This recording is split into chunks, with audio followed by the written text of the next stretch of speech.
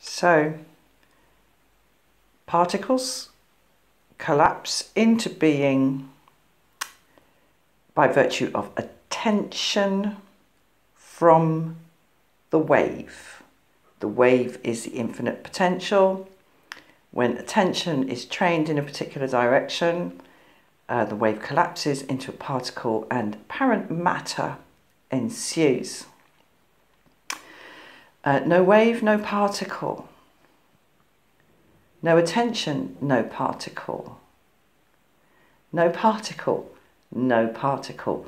But nothing, nothing, nothing can destroy the wave.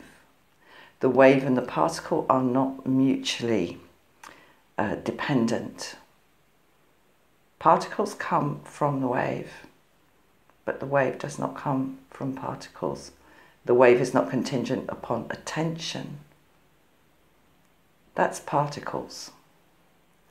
So perhaps in meditation, what we can do is see clearly the difference between these things and see clearly that it is our attention that creates apparent reality, and that by reacting to it as if it is real, we entrain it over and over and over again in endless reappearance of solid, apparently solid matter, coalesced out of the wave of infinite potential via the fact that we attend to it because we think it's real.